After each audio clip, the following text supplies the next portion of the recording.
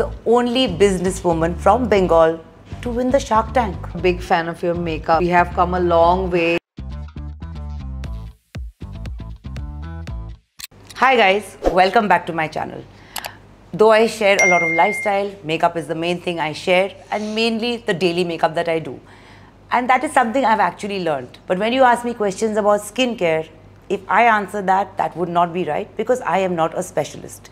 Today I have Aishwarya Biswas, who's a skincare specialist trained in Ayurveda and cosmetic skincare from New York. And she's kept her skin so beautiful because now she also has her own skincare line, which is doing really well. And guess what? She's the only businesswoman from Bengal to win the Shark Tank. So I'm going to ask her the questions that you all ask me often, and she'll explain everything to you all. I hope this video can be a go-to video for you guys to get your basic skin tips. Thank you for coming to my channel, Ash. I am so happy. I couldn't have thought of anybody better to talk about skincare. Also because not only because I know you, I've seen you grow your brand in front of my eyes, and I can see your skin get better. Like I have seen you in all ages. I've seen you in school. Yes. Then I've seen you in those 20s, 30s. Yes. And then I'm seeing you now. Yes. And I think now your skin is better than ever. Yes. And you do not layer it. I think you guys should also follow her skincare reels, which is on Instagram. No matter how much makeup we do, the canvas is something that really matters. Absolutely. And I promote less makeup. I promote, you'll see I don't use liquid foundation most of the time. I keep in mind that that we are from a country which is usually hot. Yes. At the same time, I'm someone who's got dry skin, so I have to find that balance. Absolutely. You can't be in the AC all the time because when I'm shooting content, I don't want to touch up, I don't want to get cakey. Absolutely. So I do the powder foundation with the skin prep, which is for dry skin. Dry skin, yes. But there are a lot of questions I get asked, which if I answer, it would be wrong. Right. If they ask me something about makeup, I can talk about Right. it. Before we start, is there something that you would like to say in general about skin, and then I'll go into the questions? First of all, thank you for having me here. Of course. It's been my absolute pleasure to do this with you. I'm a big fan of your makeup tutorials, your food blogging and all of that, and I always watch it as soon as it comes live, and I enjoy it thoroughly. Thank you. So I'm so happy to be here. And I think, you know, we have come a long way. Tell me about together in, over a long period of time, and we've truly found our calling. And I think, you know, I never thought in my life that this is something that I'm going to do as a business, because I never thought I'll do a business in the first place. And I think, you know, I was never trained to be in business because I'm the first gen business person, but I built it from scratch. Like, you know, logo was designed by me, product was handpicked by me, formulations were done by me, jar was selected and bought by me, to delivering to each, you know, order in their own hands was done by me. Today's day and age, we don't have a favorite skincare product. Why? And there are so many in the market. And we are greedy, I understand, but you can be greedy about makeup. You cannot be greedy about skincare because that is like a medicine, right? It has to suit you. Yes. So why aren't people finding that suitable product? Is because people are not being aware. Nobody is spending time to teach them right from wrong. Nobody is finding time to tell them that you need self-discipline also. Just losing weight, let's say, or staying fit, it comes with multiple checks. Right. Similarly, skincare also comes with multiple checks. You need to know what your skin type is. You need to know what your problem is. Whether your skin is actually having that problem, or is it very complicated, or is it a very small problem that can be solved. We wait to go to the dermatologist. Right. When we have completely messed it up. Right. And there is somebody sitting there who will fix it for you to whatever best they can do. And there is a huge cost involved in it. Of course. And if you spend a little bit of time in your growing up years, or even, you know, picking the right content to kind of listen to and adapting, it's easier to, you know, kind of get into the groove from an early age. So anyway, let's start. Yes. So one of the most important questions, how often, from which age, and how much sunscreen should a person use? I would say treat it like brushing your teeth. Okay, if one generation brushes their teeth and starts using sunscreen after that, we are home. It's that important. you know. So teach your child from... Yes, teach them to brush and use sunscreen, okay. right? So that important because UV rays are everywhere, we don't see it. UVA rays, A is for aging, UVB ray is for burning. So either you age or you burn or you both, okay. right? So you have to use a sunscreen of 30 SPF++, broad spectrum so that it covers UVA and UVB. That's the way we should check our labels. Yes, when you see the labels, it has to say 30 SPF or more, PA++ and broad spectrum. Water resistant if possible, then it just stays on longer. But okay. more than that, most sunscreens are not that water resistant anyway. Because the temperature here and the weather conditions here is such that, you know, we sweat a lot, and even if we don't sweat, if we are out more often, it is imperative that you reapply sunscreen every 2 hours. What if you have makeup on yourself? If you have makeup, there are spray sunscreens, powder sunscreens. Any version, but it must go on. It must go on. Sunscreen is a must. My second question, Ash, is about skincare. Now, a lot of people don't have the time or the patience to put say 5 products or 6 products, which I've started doing now. For me, that's my me time. I use everything. But so if you tell me someone who wants to do skincare like me for say 5 or 6 products twice a day, what should they have in their kit? And someone who wants to do just something basic, jaldi mein kuch karke nikalna hai. Done. They don't have the patience, but still it will make their skin get some care. So we have a patented 6-step routine, which AULI, basically I have gone through multiple researches and read multiple books and tried to break down this problem. The biggest question that we get is, yaar, itna nahi ho payega, or itna I will not do this much. Now, if I'm not doing this much, what is enough? I'll come to that later, but my request is that when I say the 6 steps, then, and I'll substantiate each step with the reasoning so that we know why the 6th step is important. First step is cleansing. We know we have to clean our face. Okay? Morning we clean it 1 time, in evening we double clean. You're saying some kind of a face wash. Face wash. You use a face wash during the day.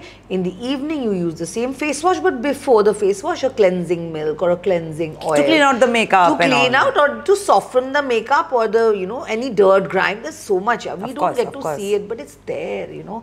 And that is, you know, the main cause of blackheads, whiteheads, clogging of pores, dry skin, all of this, right? So first step is washing through a cleanser. Second step is a toner. Now we think the toner is redundant, not needed. What does a toner do? I'll tell you. What happens is when you wash your face, now you just washed your face, now your face, your skin is supposed to be acidic. In general, we are born with acidic skin. Okay. When we wash anything with a face wash or anything which has mild soap in it or detergent in it or any kind of cleansing compound, what it does, it makes your skin alkaline. Okay. The minute you wash it with the face wash, it makes your skin alkaline. So now you have acidic skin which is the normal pH, but you have washed it and made it alkaline. But people like you and me, when we are making products, we make it for acidic skin because that's what your skin is supposed to be like. Yeah. Now when you put that product on an alkaline skin because you washed it and now your pH is all over the place, that product will not work as much as it's supposed to work. Okay. So before you move to any moisturizer, hydrator, serum, so toner, very simple, either a AHA toner to clean out dry skin or exfoliate dry skin, or just a spray, like a water spray, right, to just minimize. So this is the step that is after the right after the washing of the face. Yes. This brings the acid back. It brings back your skin to the normal pH. Third step is a serum. Serum's job is to, it's got nanoparticles. So now serum comes in a step called repair. Repair from what? All the atmospheric damage. I've seen that written on bottles, but I don't know what it means. So when you have, you know, this is where you repair the damage that you've done by using an ingredient which is a problem solver for your problem. Always problem will be solved or problem will be repaired by a serum. Fourth step is your skin needs, fourth and fifth I'll say quickly. Fourth and fifth is hydrating and moisturizing. How you need water for your body, how you need food for your body. Say my body is thirsty and you give me a plate full of food. It won't do anything to me. Right. Similarly, when I'm very hungry and dying, you give me a glass of water. It's a temporary solution. It's not giving me any nutrition. Hence, a hydrator and a moisturizer is absolutely important in any skincare routine. So let's recap: wash, cleanse, tone, repair, hydrate, moisturize, protect. Six. Now, sixth step is protection. Daytime you protect with a sunscreen, nighttime you protect with a facial oil. Oil is something which will overnight kind of seal your skin.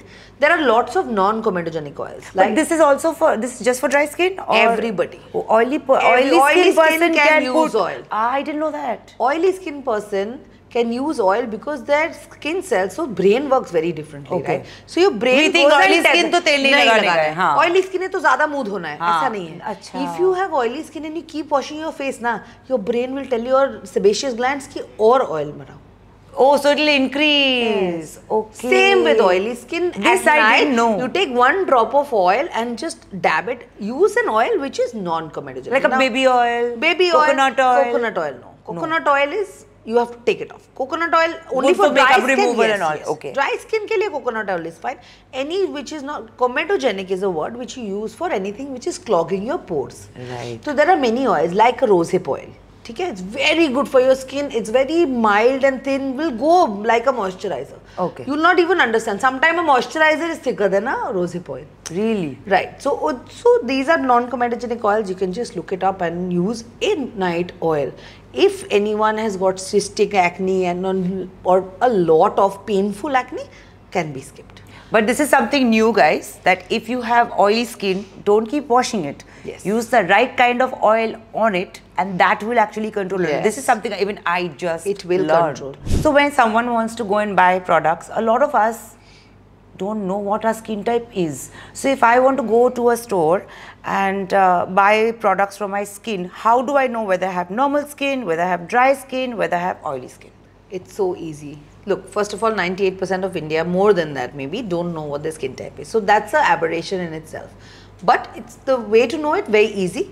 You take a tissue paper, you wash your face quickly, let it air dry so that the normal pH is so there. no dabbing, the nothing. water. Of course, you can, the excess water, yes, but after that, the normal pH of your skin without any serum or moisturizer. Before the toner, you mean? Before anything, just wash your face, pat it dry, let it air dry, and then 30 minutes later, just take a tissue paper, any tissue paper from your kitchen, just cut it into 4 or 5 small pieces and then start sticking it on your face. You have to take 5 parts, 1, 2, 3, 4 and 5. 5, so basically your T-zone is covered and your, your entire face is covered.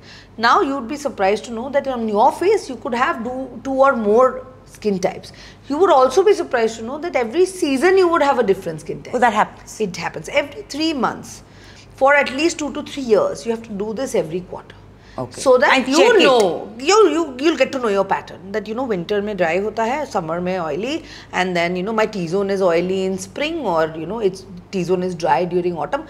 You will figure it out. But first year or first couple of years, you have to do this at a every 3rd or 4th month interval. When you feel, see, most often you can judge your own skin, but we don't pay that attention, because we're only wanting product to work. We are not like working. Some people have combination skin. Like I have unapologetic dry skin. I know that. Same. So when you put that dry and dehydrated, although I drink enough water, everything. So when you put that tissue paper, if it sticks and stays on for more than 3 to 5 seconds, oily. If you put it 1 or 2 seconds, maybe 3 seconds and falls, dry. Normal. Oh, put and falls immediately, then dry. This is a fabulous tip, guys. Yeah. Know your skin type. That's a try the tissue paper, a basic tissue paper patch thing which she said. Put it on your 5 or 6 parts of your face. Yes. If the tissue paper sticks for very long, then you have oily skin. If it sticks for a little while, then you have normal skin. And if it falls off immediately, you have dry skin. And do this after washing your face without totally drying it, with giving it a gap of say 20 to 30 minutes. For your normal skin pH. Got it. Excellent. I love that tip. It's like, you are buying heart medicine without knowing what your heart ailment is.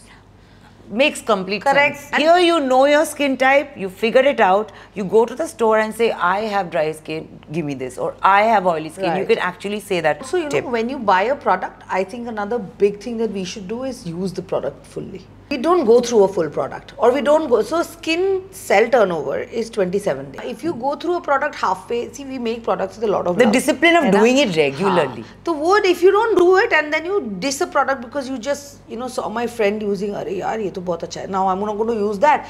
I have $1,000 to spend. I'll spend it and get a new one." So we're greedy also like that. No, but how much time should we give a product? At least 30 to 45 days. So around 2 months. Sincere. Around yes, 2 months. And sincere. And you'll see the change. You will, you 100%. Patience.